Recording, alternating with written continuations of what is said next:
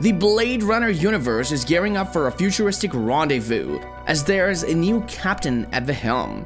Jonathan VanTulleken, the visionary director and executive producer of FX's Shogun, is set to orchestrate the inaugural 2 episodes of Prime Video's highly anticipated limited series Blade Runner 2099.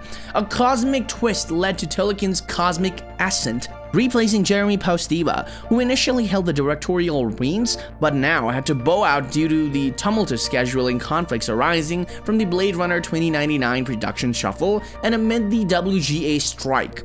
Originally bound for the Belfast skyline last summer, the Blade Runner 2099 saga faced a narrative detour when the writers' strike disrupted the production timeline. Now, the series, having revamped its coordinates, has set up shop in the enchanting city of Prague, Czech Republic, joining the league of major sci-fi streaming productions like Apple TV Plus's Foundation, with Tulleken at the helm of gears of the future set in motion. The Blade Runner 2099 spectacle is poised to ignite the screens, with filming slated to commence this April. Now brace yourself for a cyberpunk odyssey that promises to push the boundaries of imagination in the ever-expanding realm of Blade Runner lore.